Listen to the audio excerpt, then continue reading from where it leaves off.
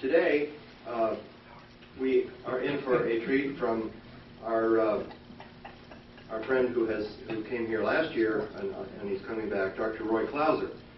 Dr. Clouser is a professor at the College of New Jersey, professor of philosophy and theology. And he has written some books, and he's brought some books along with him, and I think he'll introduce some of those books to you, and I highly recommend those for your summer reading. They're not lightweight, but they are very worthwhile. I just was taking a look through his other book that I need to get today. The title of the talk that he suggested, Is There a Christian View of Everything from Soup to Nuts? That was the original title. We're switching gears a little bit on you and taking on another topic. But I will remind you that the wrestler's class covers everything from soup to nuts. And so, in general, I guess the answer is an affirmative, that yes, we do cover everything in this class. All questions eventually will be answered. So keep staying with us, be faithful attendees, and all your questions ultimately will be answered. And today we're going to talk about, can you know that God is true? That is the title of this talk, and so you may have seen an email sent around about that. I just want, since that's the topic, thought I would read a passage from 1 John, the conclusion of 1 John.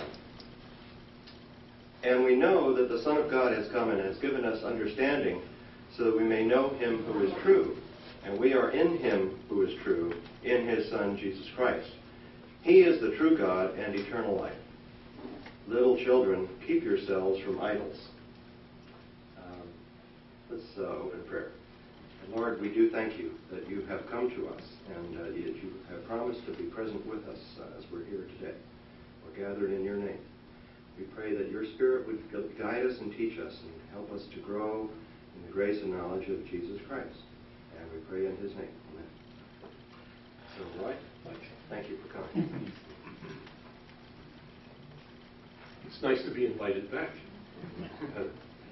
It beats being tarred and feathered. The switch of topic today is to consider, can we know that God is real? And if so, how? Now, I have to first make some clarifications. When a philosopher asks, how do you know that?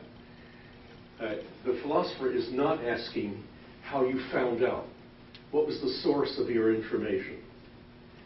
That question was given a different sense all the way back as long ago as Plato, when he raised this question. And what he means by it, and what the philosophers have meant by it ever since, is, can you be certain of that, or is it mere opinion? What is the difference between mere opinion and knowledge? Where knowledge means I'm justified in being certain of this. Okay. So it's my opinion that it'll probably rain later today. Am I certain? Absolutely not. Neither is the weatherman. But then there are other things which I think I am clearly justified in being certain about. My name, address, and telephone number, for example. That I had a cup of coffee earlier this morning. Those things seem certain to me. It seems certain to me that 1 and 1 make 2. So the question that Plato raised was, what is the difference between these two sets of beliefs? One set is mere opinion, and we know them to be. Another set, a set of certain truths that are certain, and we're entitled to say they are. But then how do we tell, for controversial beliefs, whether they belong on the one side or the other? And of course, to you and me, the question is, where does belief in God's reality go? Is it mere opinion, or something of which we are entitled to be certain? Now, there's one answer that some Christians give that we need to get out of the way right up front. Many people, when they are confronted with this sort of question, will answer, My belief that God is real, that God is there, that God has made these promises and so on, is part of my faith. And I think that that's the wrong answer. And I think that Hebrews chapter 11 tells us that it's the wrong answer. In Hebrews 11, faith, very clearly, is used to mean the same thing that you and I use it to mean in ordinary speech. It means trusting someone to keep a promise. So Hebrews says, without faith it is impossible to please God. For whoever would come to God must believe that he exists. That is, already believe that he exists. You can't come to him if you don't think he's there. And, here comes the faith, that he rewards those who seek him. Now, the rewards haven't happened yet. God hasn't yet raised us from the dead and ushered us into his final kingdom. And the author of Hebrews goes on to say then that faith is the grounds on which we believe in what we expect will happen but hasn't happened yet, and we haven't seen it yet. And the rest of the chapter goes on with example after example after example of somebody trusting a promise that God had made. No Bible writer ever speaks of faith that God is real, but of having faith in God's promises. They have to believe God's real in order to trust him. So that's not the right answer. We don't believe that God is real because it's something we expect and hope for. No Bible writer ever talks like that. They address all their readers this way. Now, you know God's real and you know God's promised this. Are you going to rely on his promise? You going to try to take him at his word and trust him? Or do you think this time, I can't trust that, I better do this, or that's going to zap me? With that out of the way, let me come back to the question. Yes? I hate to interrupt you. Go ahead. But we've been reading the Old Testament as the church. And it seems to me what you're saying is the reason that God got so angry with the worship of Baal and other deities is that it was an example of denying that basic truth. Yeah. That God, that he is, and he is unique. Right, that he is God and he alone is God. Yeah. Exactly. So that's what got the basic the underlying thing there. Absolutely. This is the most fundamental thing in our entire religion. And so everything's based on the fact that they were denying that basic underlying principle. Yeah, absolutely. Absolutely. And that's different from somebody who knows the true God and is in covenant relation, but then acts unfaithfully, or can't trust God to be faithful to his promise. So that's the challenge. The challenge is to accept as reliable the promises that God has made and rest in them. And often we're tempted not to do it. We all fail to do that to some degree or other. I hate to interrupt also, but I'll Yes, go ahead. That's okay. Anyway. I hear you sometimes earlier on in your remarks talking about certainty. Yes. And then justified in believing it's certain. Yes. Aren't those different? No. Sometimes people feel certain about something and they're not justified. But whether you're justified or not is a matter of opinion, is it not? Oh no, that's what these philosophers set out to do, to tell us under what conditions are you justified and what conditions not. According to whom? Okay, well I'll tell you in just a moment. That's what we're coming to. Okay. But surely the guy who wakes up and says, "I feel lucky today. I'm sure I'm going to win the lottery," is not justified in feeling certain, but he feels certain. Okay, so the question is, how do we sort that out? Now, that leads perfectly into my next point. My next point was... That's why I asked. I'll pay you off. The next point was that the ancient philosophers of our Western intellectual tradition came to a consensus about an answer to this. And they came to this consensus 2,300 years ago. And the consensus goes like this. You're entitled to be certain of a belief if it is self-evident or proven. Otherwise, not. Okay? Self-evident or proven.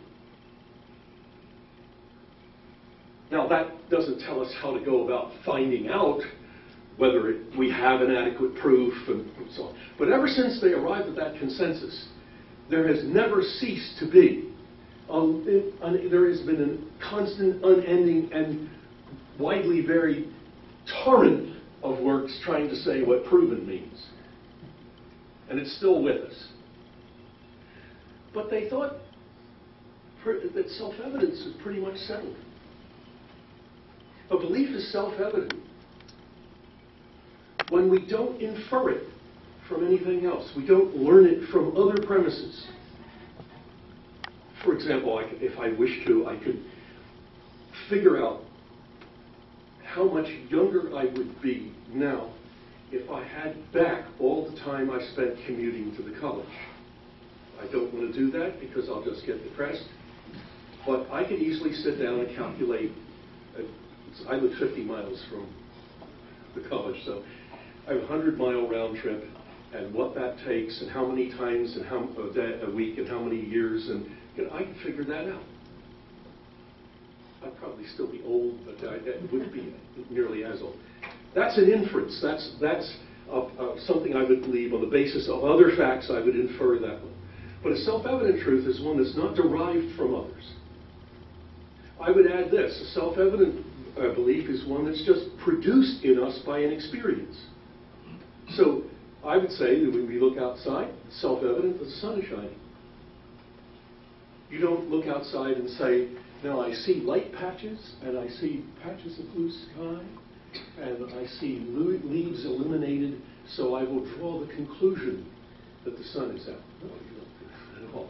You don't draw a conclusion, you just see the sun is out. So when an experience simply produces a belief in us, and we don't infer the belief from anything else, those are two conditions of a self-evident belief, and there are two more. The other two are that the belief that's produced in us is prima facie true. On the face of it, it hits us as true. And the last characteristic is, and it hits us as true so that it is irresistibly true. And what I mean by irresistibly true is that we find we cannot disbelieve it. Not that we can't doubt. You can doubt anything. Descartes led everyone astray by asking, what can you doubt and what can you not? That's got nothing to do with it. Because the point is, you can't disbelieve it. So, look, it's self-evident to you and me that we're engaged in this session now. That's prima facie true. It's produced in us by the experience, and it's irresistible. And if you think it's not irresistible, try to get yourself to believe that this isn't happening. Go ahead, try. Or try to get yourself to believe that it's snowing in here. Or anything else you want to pick. And I'm going to come back to this point. Beliefs that are self-evident to us are not beliefs we choose. Once you see that 1 and 1 is 2, that when you experience the class in session, the sun being out, you remember having a cup of coffee. You can't choose you don't choose those beliefs, and you can't choose not to believe them. Choice has nothing to do with it. Self-evidence produces in us a belief. Okay. Yeah. I'm trying to relate this to a classroom experience many, many years ago. Question: will the sun rise in the east tomorrow? Mm-hmm. Of course, everybody is inclined to say yes. Next question: would you stake your life on it? We do. Well, yeah. I'm thinking of that as, right. I'm not challenging anything you're saying, no. of course, yeah. But I'm trying to relate it to that, and if it's pertinent to what you're about to say, could you relate it? Right. Now, the classic way of of talking about beliefs that are sure and certain is to say that what we're after is something that is absolutely certain. And I don't view it that way. I explain in the book that I take things to be absolutely certain or nearly certain, and we treat them alike. So I would say that there are possibilities that something could go wrong with the sun, but that's such a small percentage that for all practical purposes it's a certainty. And we think that, however, not self-evidently, but on the basis of other information we have about the sun and about atomic processes and about the structure of the solar system, and so that's an inferred belief, not a self-evident one. But inferred beliefs can come awfully close to certainty. Yeah. Talking about the Declaration of Independence, all men are endowed by the Creator with certain inalienable rights. Right. And there is at least some discussion now going on that in what cultures that is not taken. Yeah. Okay. Thank you for bringing that up. That's the one quote, the one context from which people have heard the expression self-evident. As soon as I use it, everybody knows about the Declaration. So I have to explain right away that they did not use it correctly, and they knew they weren't using it correctly. Right? It doesn't have anything to do with this long tradition of distinguishing mere opinion from what you're entitled to be certain about and saying that something is certain if it's self-evident or proven. What Jefferson originally wrote in the Declaration was, we hold these truths to be sacred and undeniable. He was acknowledging that the notion that people are deserving of equal treatment before the law came from the Bible. And Franklin didn't like that. He wanted him to make it sound more like geometry and take away even the slightest allusion to the Christian tradition. So he talked Jefferson into changing it to self-evident. Now, one of the characteristics of a self-evident belief is that it's beyond debate. You can't argue with somebody. If something is self-evident to that person, no matter what arguments you bring up against it are not going to dissuade the person. So all that meant in this case is not really that it appears true to everybody and that it confers certainty. All it meant was, we're not going to debate this. That's all. It says, you may not believe this because you're king and you think you're superior to the rest of us, but we say this and we're not going to debate. It's beyond discussion. So that was a misuse of this term. So now, let's go back to this. I had made the point that while there's never ceased to be argument and disagreement about what constitutes a proof for something, whether a belief was self-evident was supposed to be settled, not whether a particular one was, but what it meant for a belief to be self-evident was supposed to be settled, in that it's a belief that we simply experience to be so, that it's direct truth recognition on our part. We see that it's so. When I pick this up and I look at these words, it's self-evident to me, these words in front of me in this paper. That kind of thing. And the grand masters of our Western intellectual tradition reflected some more in that and said, well, it's a belief produced in you by direct experience. It's not acquired by inferring it from other beliefs. It can yield certainty, not mere opinion. But we're going to put some restrictions on that. Now, before I come to the restrictions, I want you to reflect for a moment on this. If this Western intellectual tradition has it anywhere near right, that is, that you're entitled to be certain if a belief is either self-evident or proven, which would a Christian just naturally want to say about when asked, why are you a Christian? How does the New Testament approach it? Does the New Testament offer proofs of the existence of God? Or does the New Testament talk about self-evidence? Now, self-evidence has always been, that experience has always been described in visual metaphors. People claim that they just see that it's true, that the light dawns, that they had a light bulb moment, that the light shone on this problem. Do you follow me? Now, the New Testament uses all of that language and never uses any other. Why? How do we know that God is true? Because the Holy Spirit has removed the blindness of our heart and the light of the gospel has shined in. St. Paul even has the best expression for self-evidence I've ever read. That you see with the eyes of your mind the truth. Go ahead. Yeah, but there's one big part here where I think Christianity leaves what you're saying right at the very beginning. Because Christianity doesn't take its truth from the Greek intellectual tradition, but from the Hebrew. Yeah. And the proof, I put that word in quotes, the evidence of the existence of God is God's action in history, beginning with his action with the Hebrew people, which is evidenced in the Old Testament. Right. And so when you say, well, will God keep his promises? Yes, that's an open question. But you look back and you see God has kept his promises. Okay. In the past. So there's the whole testament of history that Christianity is based on. The question that I'm pointing to, that I'm trying to raise, is one that underlies that. It's another step deeper. And it could be asked this way, the Sunday school child's question. How did Abraham know it was God talking to him? How did Moses know it was God? That's what I'm asking. I'm asking about how we can be sure of God's reality. It's not the question, did people think they contacted God? Yes. Do we have the tradition about what God is supposed to have said? Yes. How do we know it was God? Is it clearer? I'm aiming at something. Because of what God said and did. But how do you know it was God that said and did it? That's the question. You can't.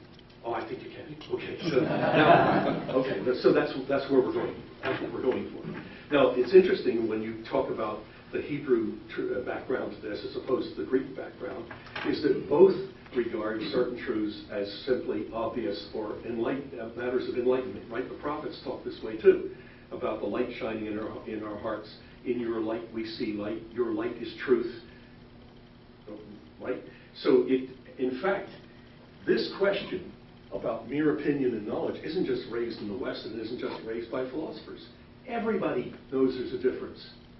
The simplest person in the crudest tribe on earth knows there's a difference between mere opinion and what you're entitled to be certain of. And the experience of self-evidence is a universal human experience. We experience some things to be prima facie and irresistibly true.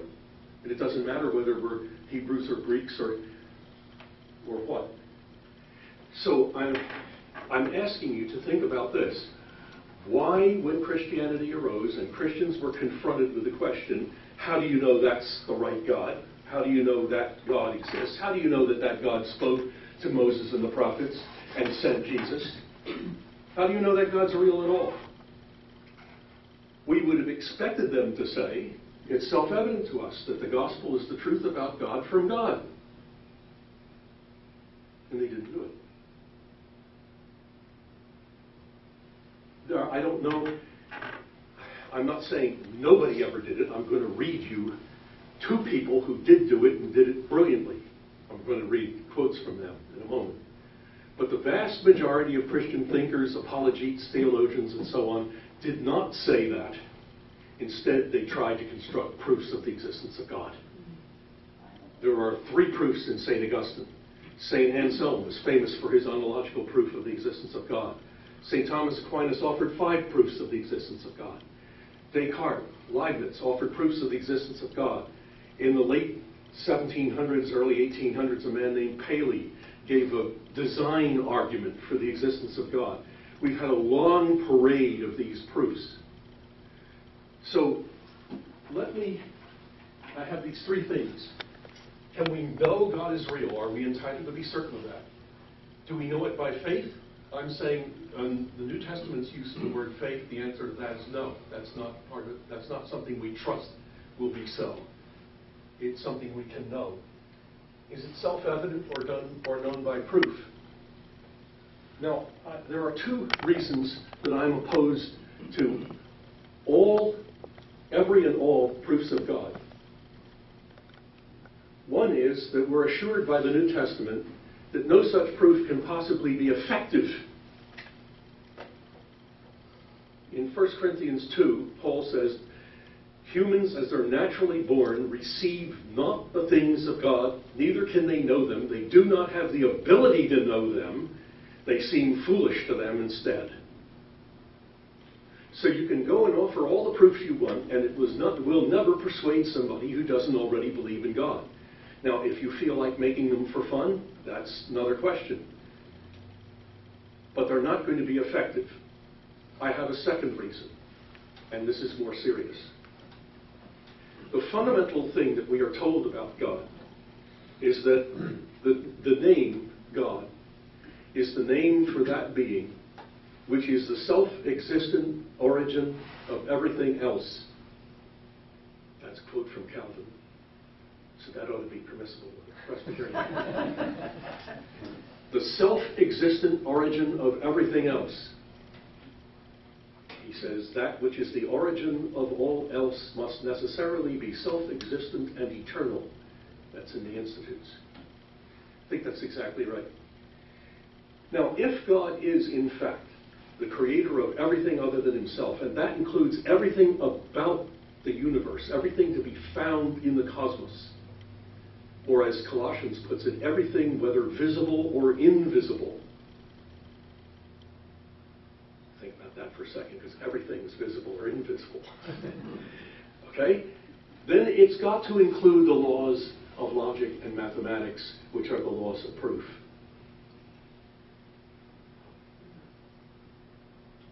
If God is the creator of the laws of proof, and those laws rule, govern all creatures, creatures are subject to those laws, what happens when you create a proof of God is that you subject God to those laws, and you thereby demote God from being the creator of them to being one more creature governed by them. Your project may have a laudable motive, but it's actually an insult to God. If God is the creator of the laws of proof, then whatever can be proven would thereby not be God.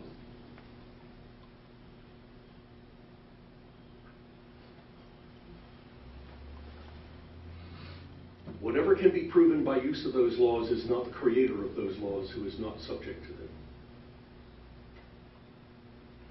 That's also, Calvin doesn't put that point quite that way, but he puts it somewhat close this way: God is above all laws.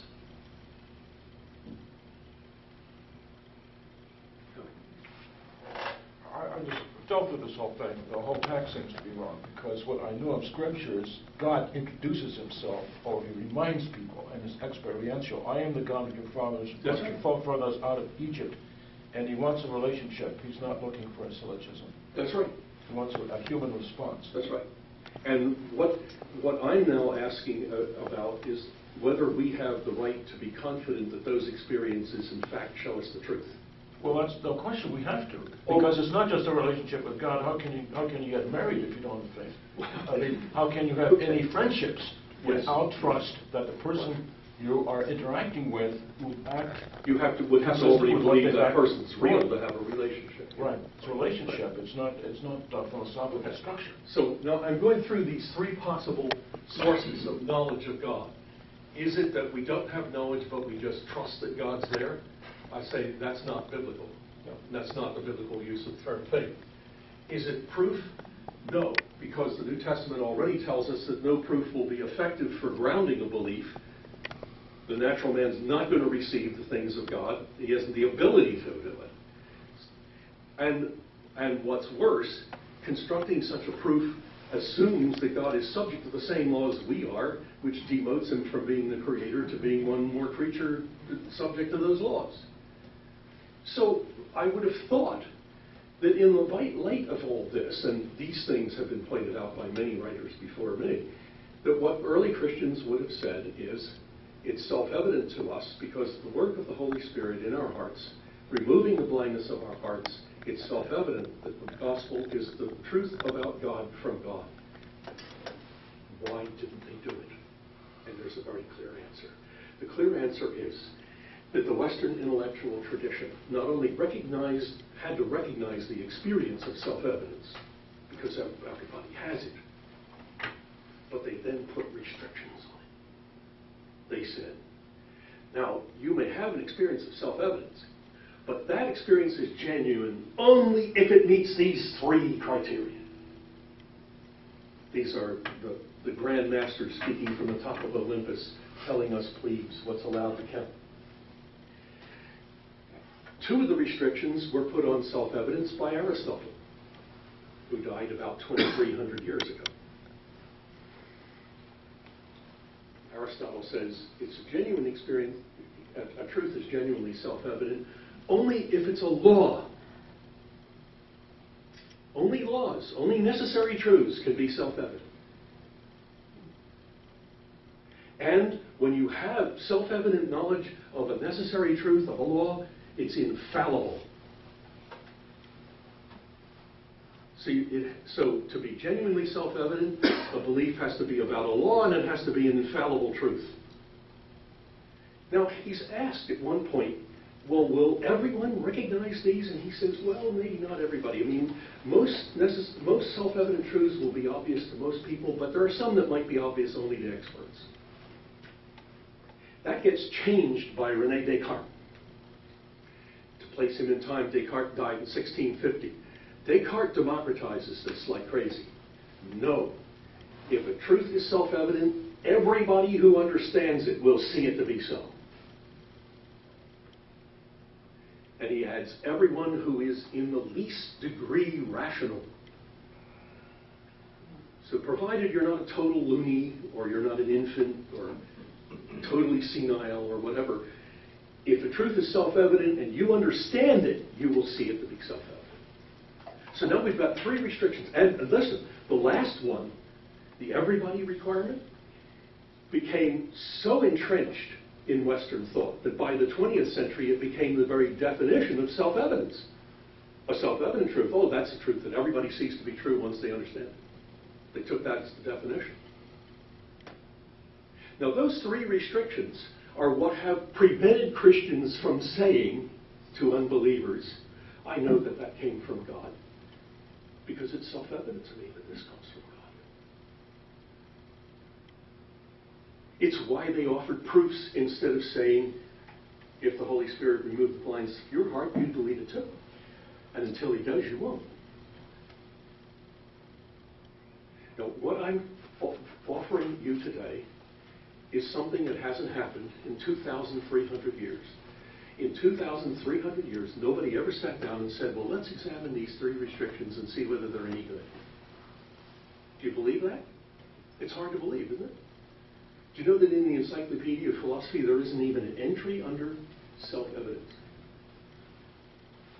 Everybody just accepts it. Mind you, here and there have been epistemologists who have said, I don't go along with the infallibility, or I don't go along with one or another of these. But nobody ever took all 3 and said, you know what? All 3 of these, I asked if I was allowed to use the word crap. All 3 of these never had a good reason for them at all, and they stink.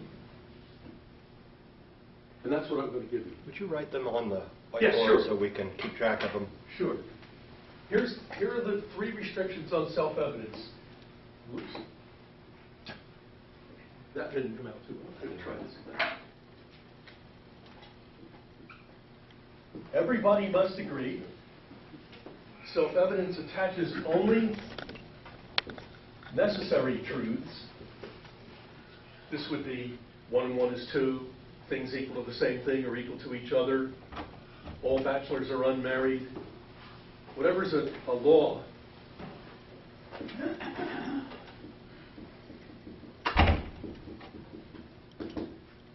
And they have to be infallible.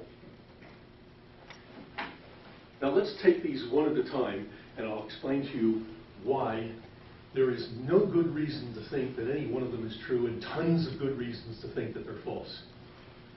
It seems to me when you read the New Testament, especially the book of Acts, I mean, the early disciples went out and gave proof for the truth of Christianity. They said they were eyewitnesses to the risen Lord. They had seen the Lord alive.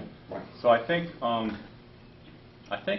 we have innate knowledge of God, but as far as the truth of Christianity, I think the disciples gave a lot of proof for the truth, and it's a very empirical Okay, thank you for that clarification, because I should make that, and it's good when...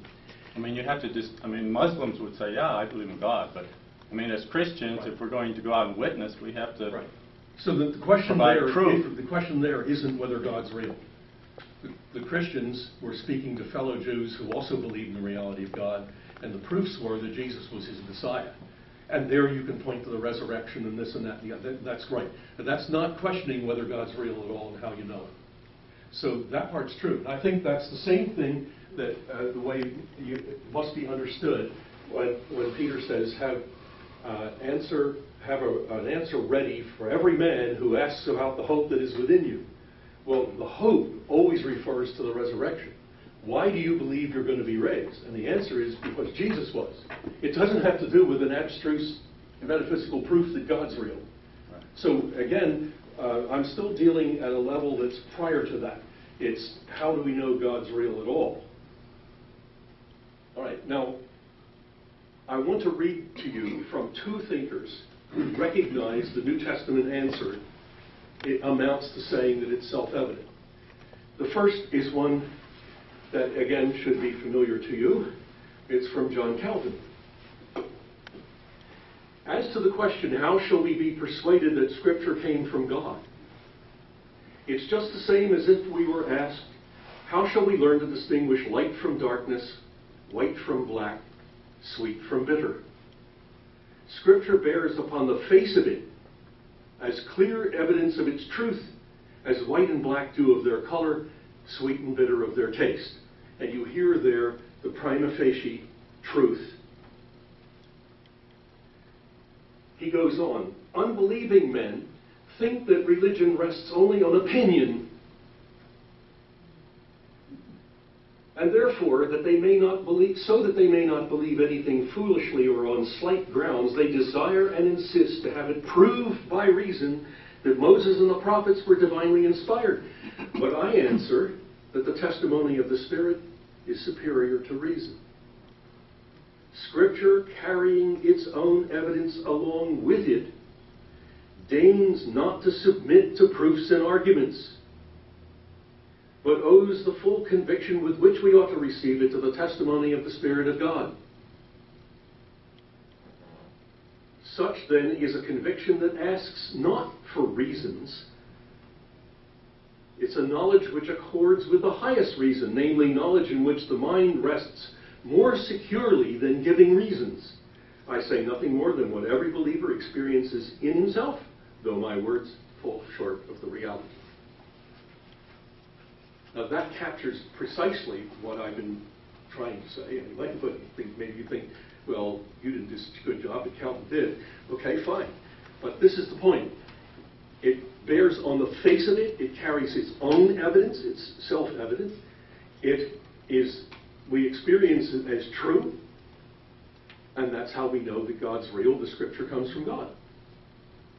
Now, I'll come back to clarify that some more. I don't think any of us experience everything in Scripture that way, but what happens is that when people are confronted with the gospel, some cluster of beliefs is self-evident to them, and it's self-evident that it comes from God.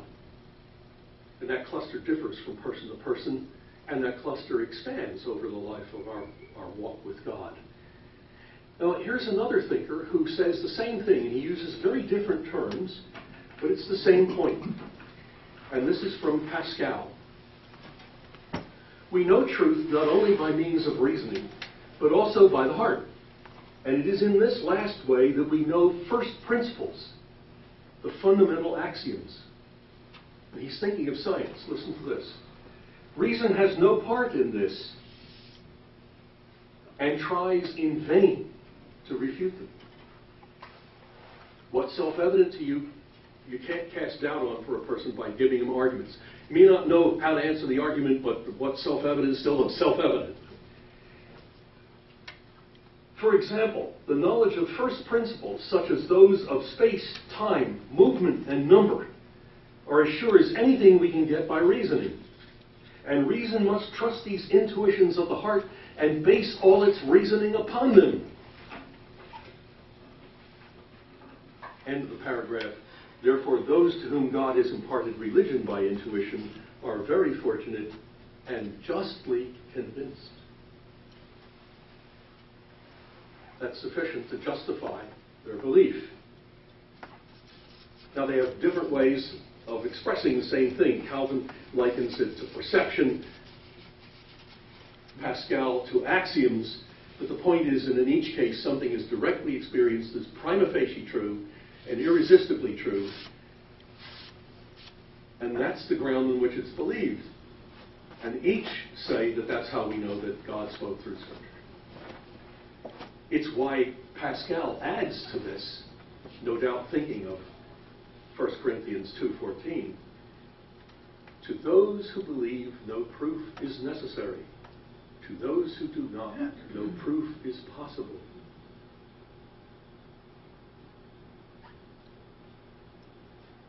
But what about the three restrictions? What about the fact that, according to the Western intellectual tradition, we're not allowed to say that it's self-evident to us that God speaks in Scripture? We're not allowed to give the Sunday school kid the answer, how did Abraham know it was God? It was self-evident to him that was God. Why are we not allowed to do that? Well, because not everybody agrees with us. And because what we're claiming to know self-evidently isn't a law. God's real isn't a law. It's a statement of fact. And because we can't claim to know it infallibly, and the reason we can't claim to know it infallibly is that not everybody agrees with it, so somebody's got to be wrong.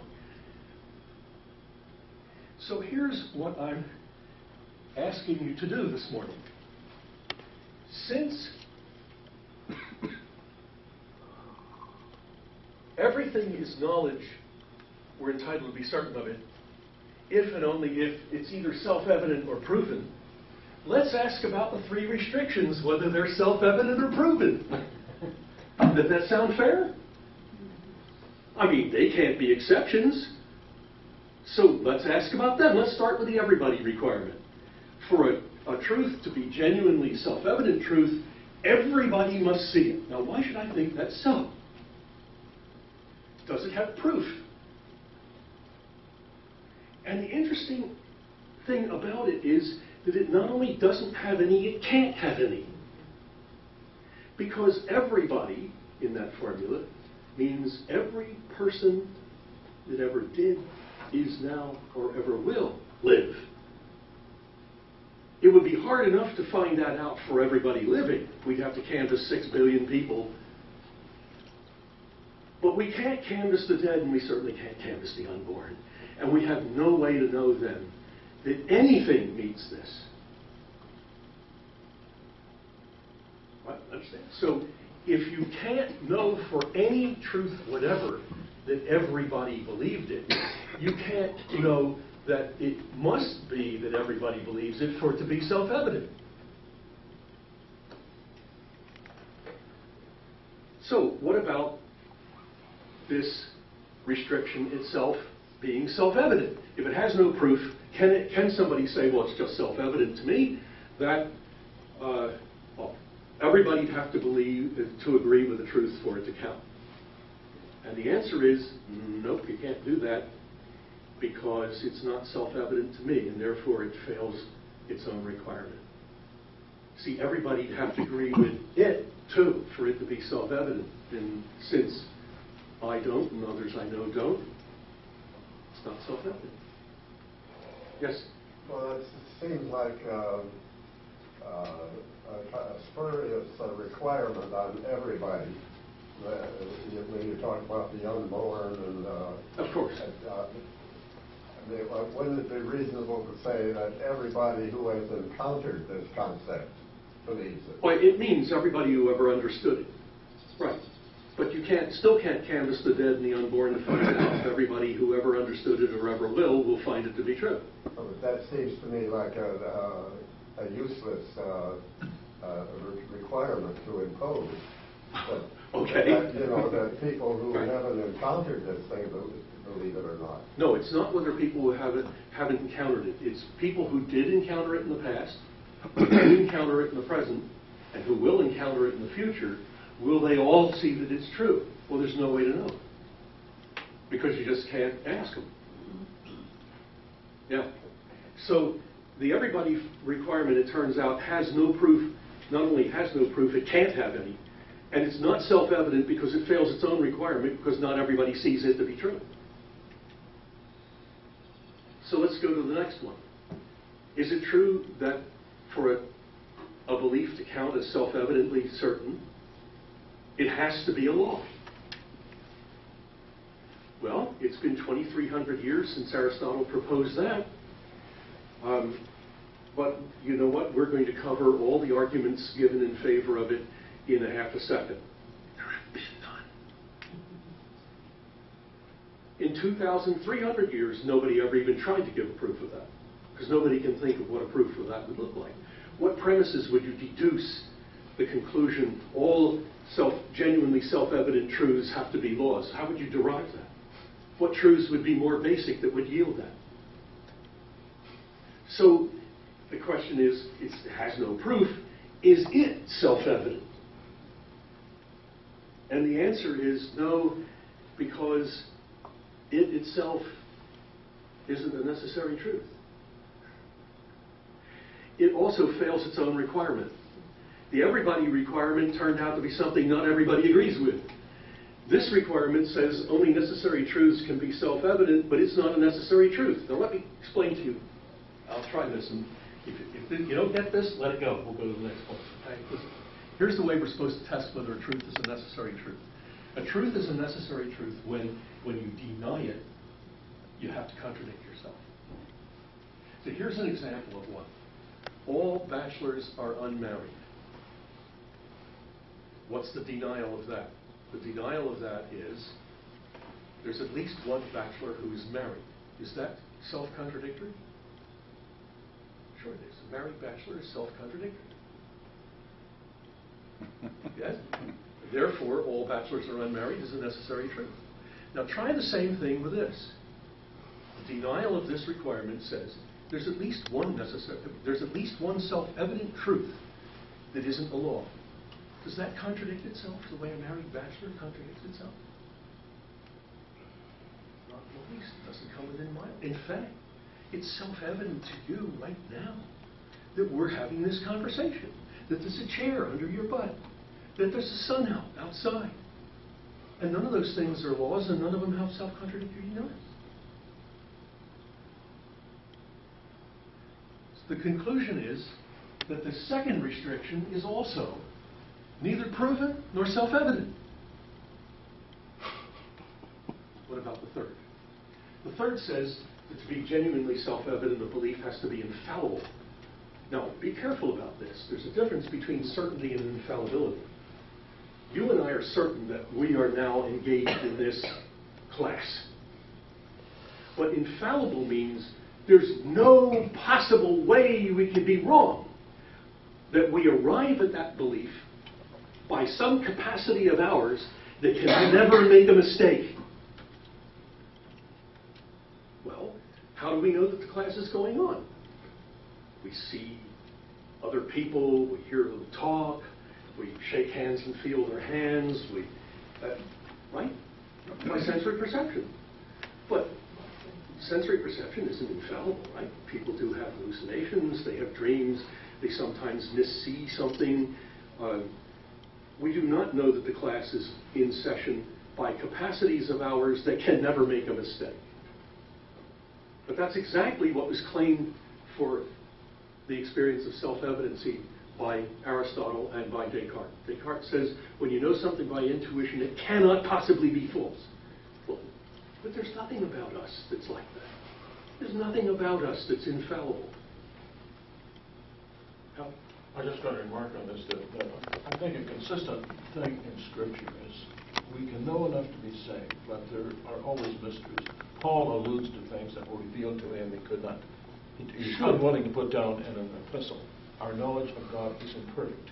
There are mysteries. God can break his own laws. So there's got to be a sense of wonder about that which we cannot know fully in at least our present circumstances. Exactly so. Yes? Yes, but wouldn't you say that self-evidence, and I just want to follow the thinking here that you've given us already, Yeah. is always increased by experience. Yes. It's based on experience, and what we experience to be self-evident can increase. And then that's where the confidence, other things come That's right. into that. That's right. Also, That's the right. confidence in God, Exactly. that trust in God, It grows. relationship. How that's do why I our say faith I love grows. God? Yes. That all comes with the experience. Exactly. And so my self-evidence That's right. is strengthened That's right. by the experience That's of right. God.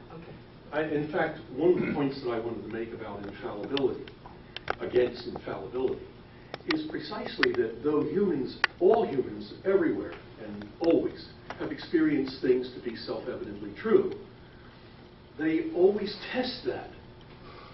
They ask other people, do you see it?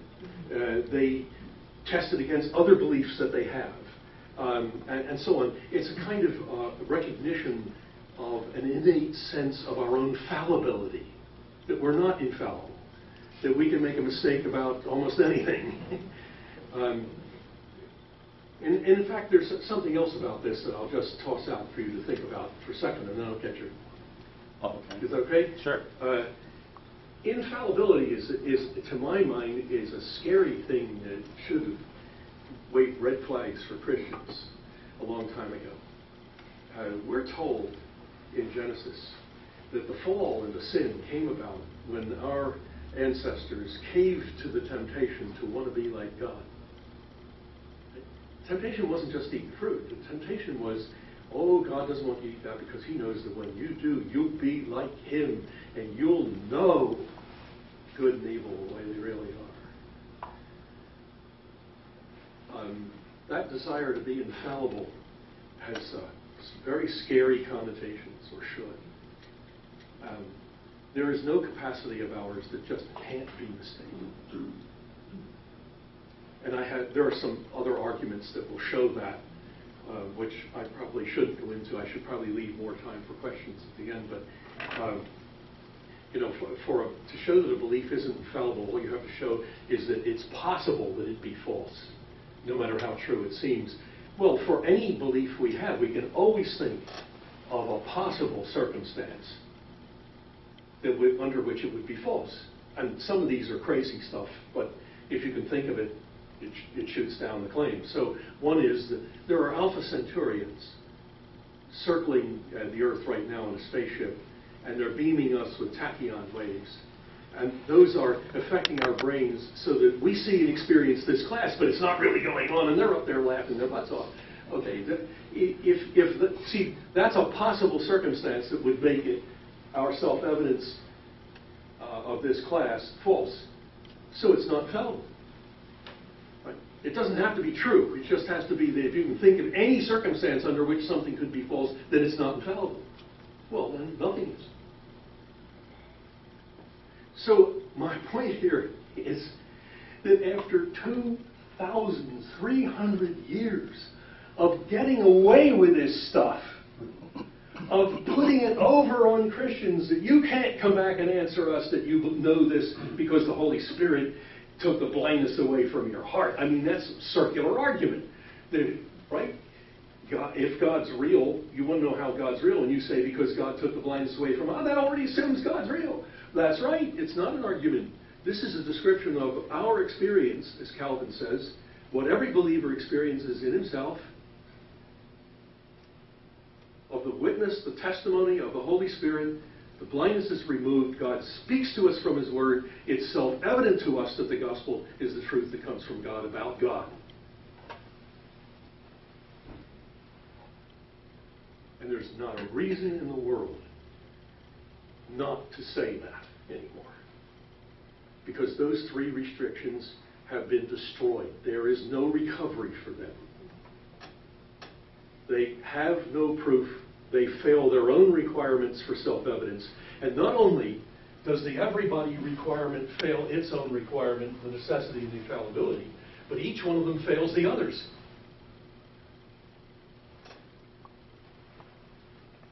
That is one of the worst conceptual messes that has ever been foisted off onto any intellectual tradition and gotten away with it for 2,000 years. It's time to call it dead and bury it. I'm willing to accept what you just said as an argument, but when you get into or part of it, what you're saying about this intellectual problem, but when you say, which I think you have, that this is something that has intimidated, prevented Christians for all these years, that's an historical statement. Yes, it is. But you don't have historical evidence for that. Oh, sure. What?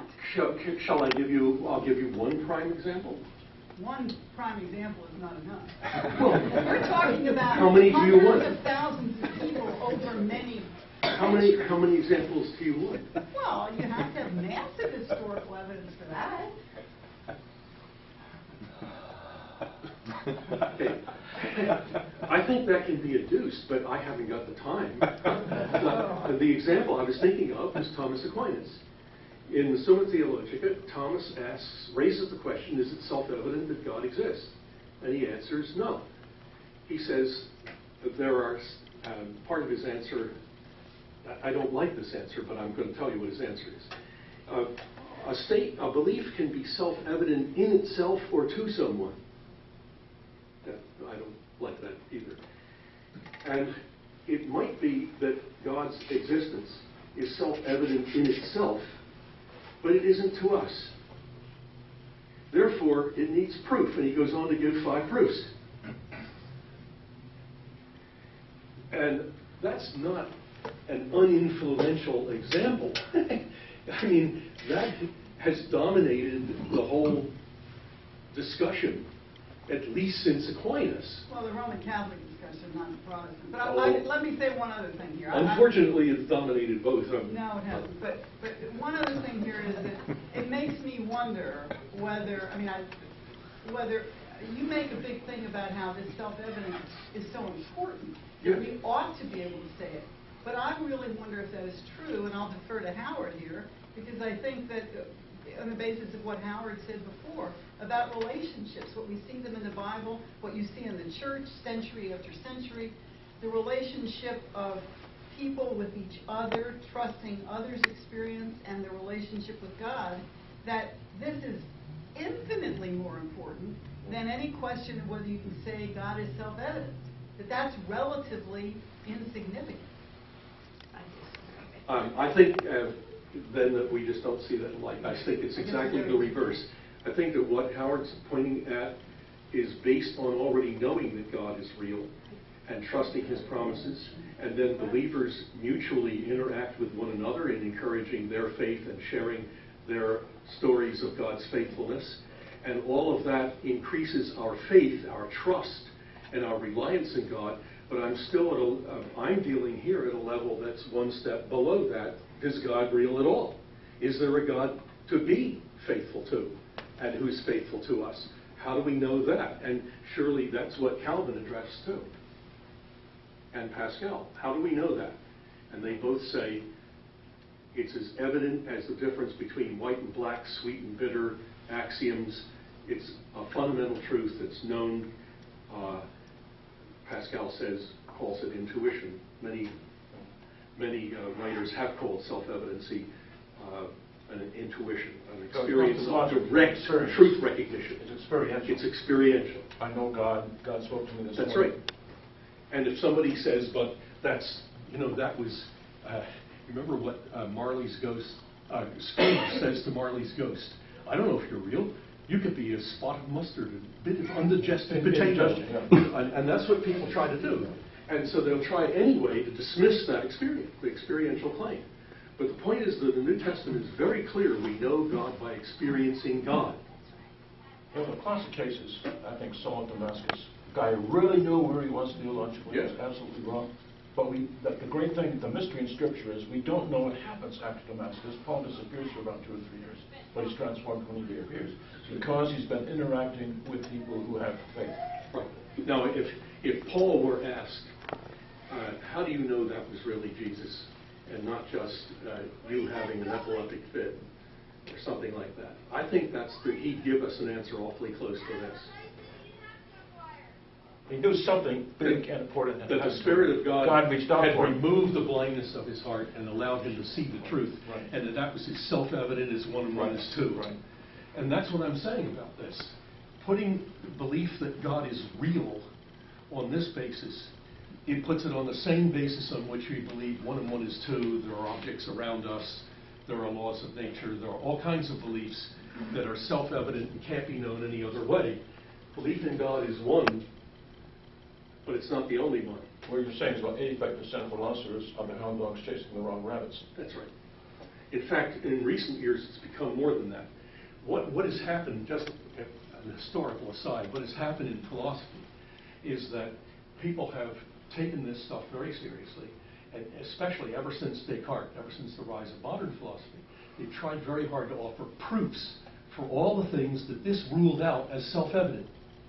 For example, that there are objects around us.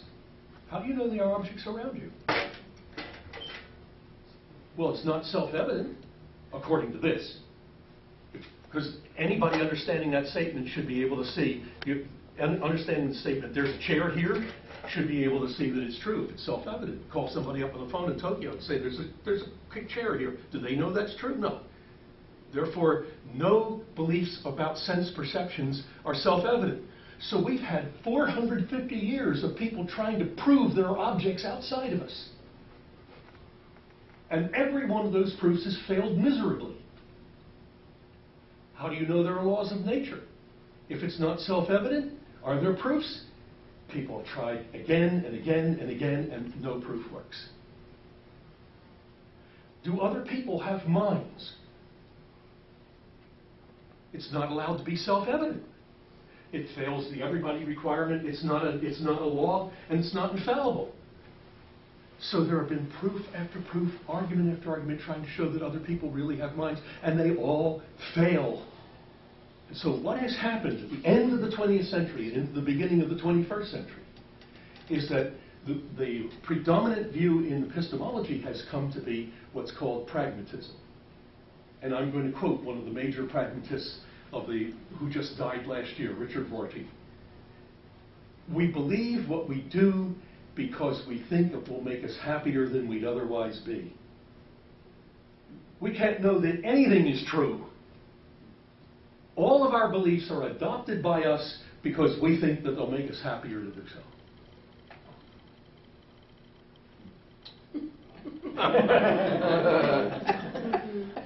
You know, it did not make me happier than I would otherwise be so to get the report that my wife had cancer.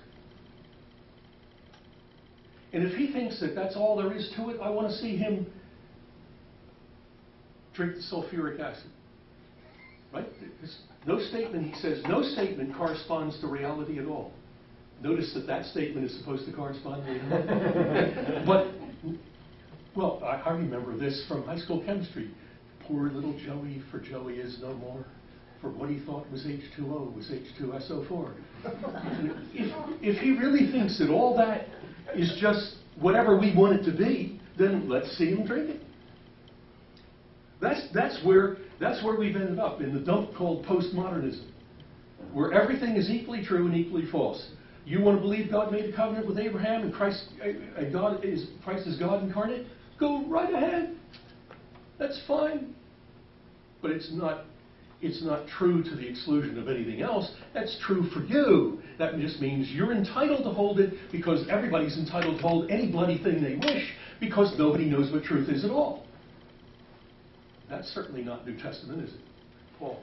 Yeah, you brought up some philosophers. I think there may be a dilemma here that may explain part of why the recent history of philosophy is going this way. Because, you know, what Kant said that Hume woke him from his dogmatic slumbers. And I think what your argument how do you distinguish it from just dogmatism? And I think that's part of the challenge that we're talking about here. You're just making a claim to someone who's not a believer. You're just making a claim without any grounds. So how do you deal with, in other words, medieval thought, pre-Enlightenment thought? How do you answer that?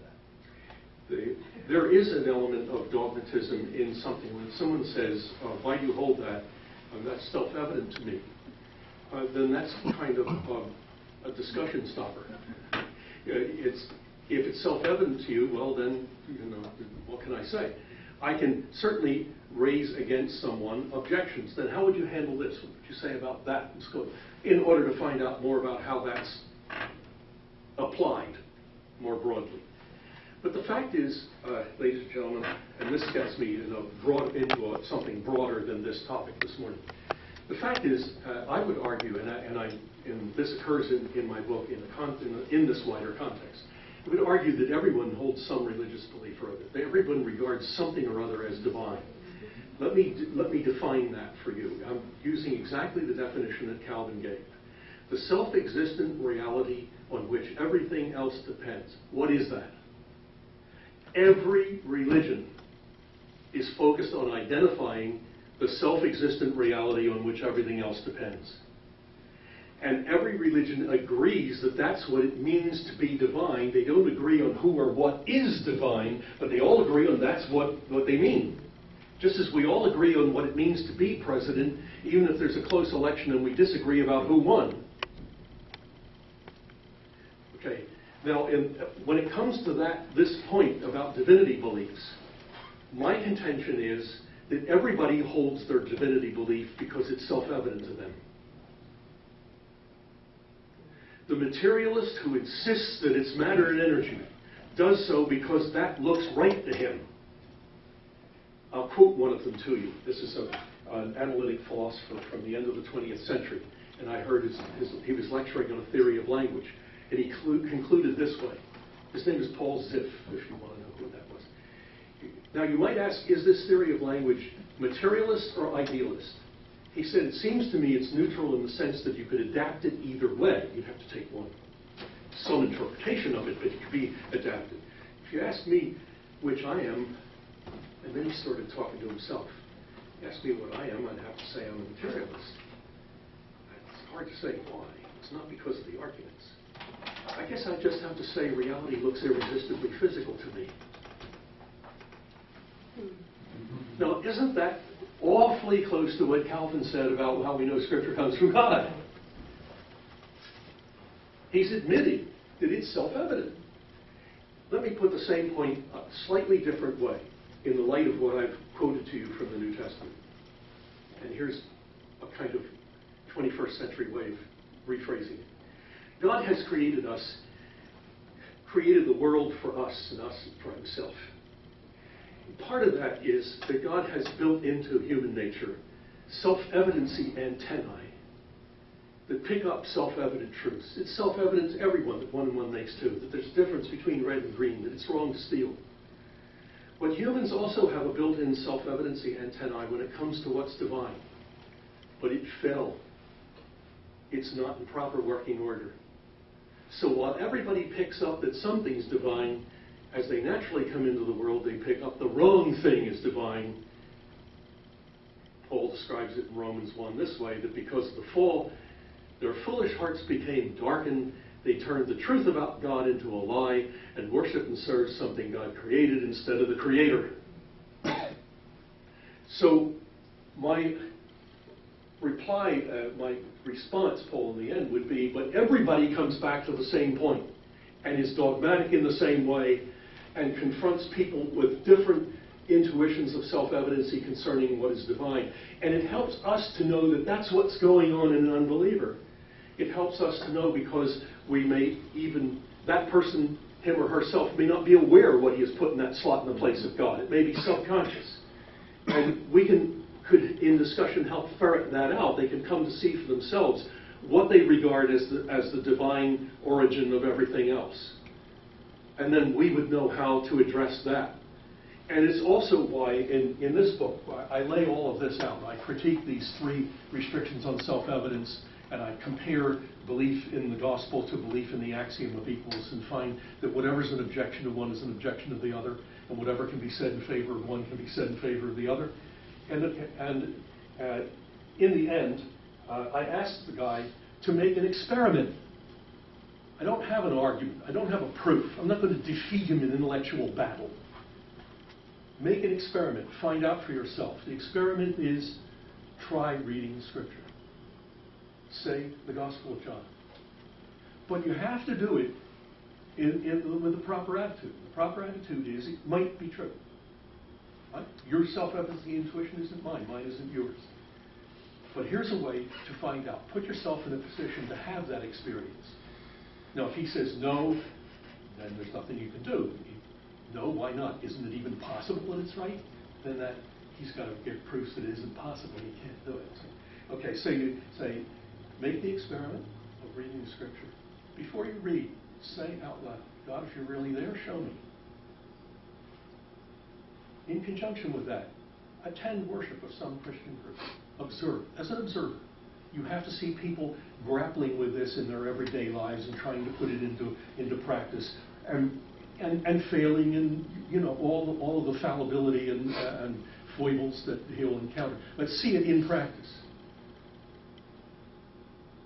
But you have to read it in a certain way. You don't read it looking for a system of philosophy. You don't read it looking for a system of theology. You don't look at it as a theory. You read it to see if you hear God speak to you. Because Scripture contains information, no doubt. And that's what we grapple with and try to systematize when we do theologies. But it's not just that. It's there we meet God. There God speaks to us.